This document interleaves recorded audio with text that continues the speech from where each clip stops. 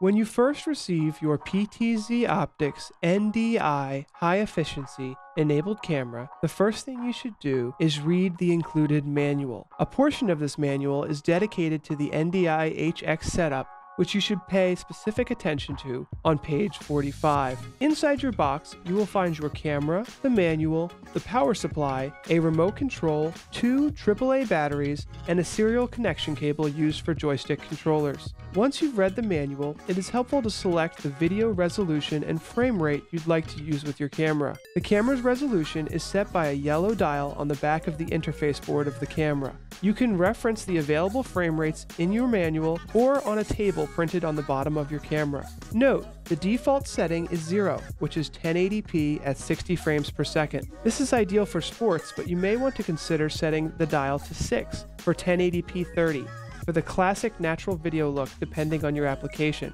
Another note, keep in mind the camera does have a dial priority setting inside the IP interface. This camera supports 50 Hz, which is PAL, and 60 Hz, which is NTSC. The dial priority rotary dial on the back of the camera supports these formats. 60 Hz is used in North America, and 50 Hz is generally used in Europe. Once you have set your resolution dial, you can turn your PTZOptics camera on. If your network switch provides PoE, power over Ethernet, you will not need to use this included power supply. Cameras support PoE 802.3 AF. The camera via PoE consumes between 12 to 13 watts, but at longer cable runs, you can require up to 15 watts to accommodate for voltage drop. When you first getting set up, it is helpful to connect your camera to an HDMI monitor. You can also use the SDI output to view video from your camera. Once your camera is powered on and connected to the network, you should determine whether you will use a dynamic or a static IP address. We highly suggest assigning your camera a static IP address for long-term use. A dynamic IP address can change periodically, making it difficult to manage in the long term. We suggest setting up a static IP address with sequential IP addresses for tidy management of multiple cameras. Note that most applications that use NDI will require your camera and the receiving computer or device to be on the same subnet of the LAN. For example, 192.168.1.123 and 192.168.1.111 belong to the same subnet. 192.168.1.123 and 192.168.0.125 do not. Let's put the included AAA batteries inside your remote control and take a look at the features. You can pan, tilt, and zoom your camera using the up, down, left, right arrow keys on your remote. You can also set a specific PTZ preset by clicking the preset button and then entering the number you'd like to save in that preset. You can try moving the camera and calling a preset quickly to test out the camera's movements and operation. If you find the default camera preset movements too fast, you can always change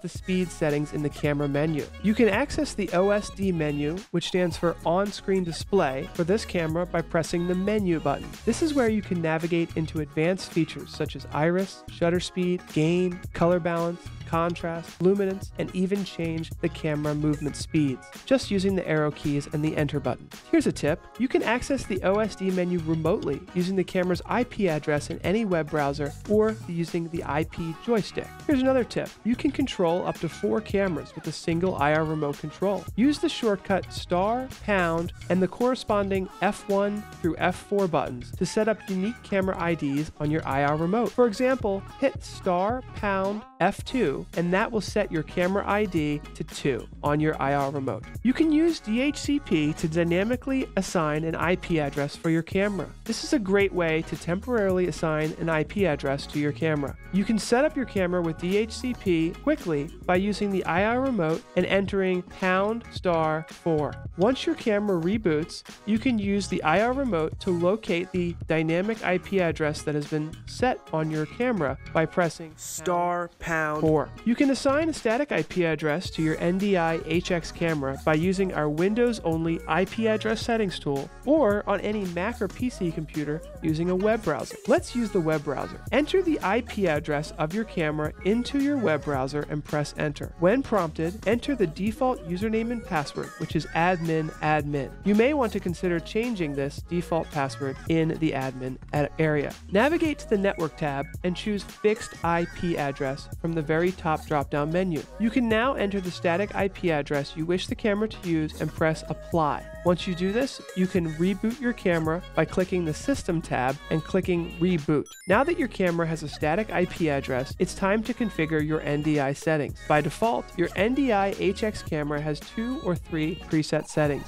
depending on your camera model, that you can choose from for a simple NDI setup. You can choose from high, medium, or low, and then click the Apply button and reboot your camera. You should note that NDI stands for Network Device Interface, and NDI HX stands for High Efficiency Network Device Interface. NDI features a combination of high-quality video and low-latency transmission that is ideal for live video production and video conferencing applications. NDI HX is ideal for broadcast professionals adding NDI sources to an existing network that has not originally been designed for video production. Here are some examples of networks that are ideal for NDI HX sources: houses of worship, corporate networks, educational facilities, small businesses, healthcare institutions, and any network not dedicated to NDI, which could include event streaming systems.